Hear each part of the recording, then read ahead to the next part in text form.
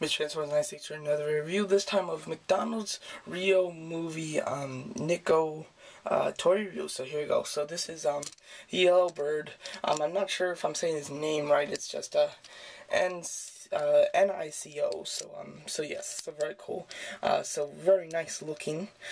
He is kind of like partners with will.i.am, the fat bird, and this is played by Jamie Foxx. So very cool. I love the two kind of crazy birds are played by pretty famous singers, so very nice.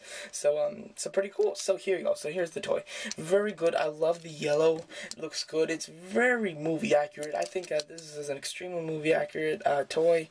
I love this this face. It looks very close to the movie. The hair kind of brushed down. You don't see that a lot because he's got the bottle cap on his head, but still done very well. I can't say I love what they've done with the bottle cap. It's not too bad, but they could have made it a little bit better, but it's still okay. He does have a swivel right arm. That is his only articulation, which is kind of strange, but still cool. The feathers are done very well, very neat, and no paint splotches, and the eyes are very cool. So his gimmick is when you push this leg in, the bottle cap will spin. So first, there you just do that, and then up here, you can see the bottle cap spinning.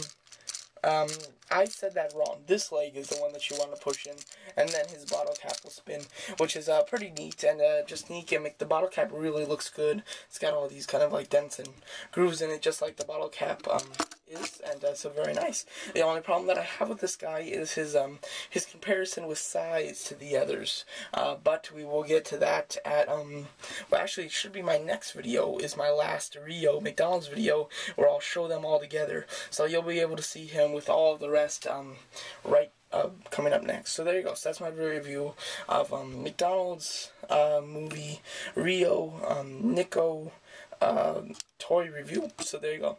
My review before this was the monkey. The next one is my end comparing them all. Thanks for watching.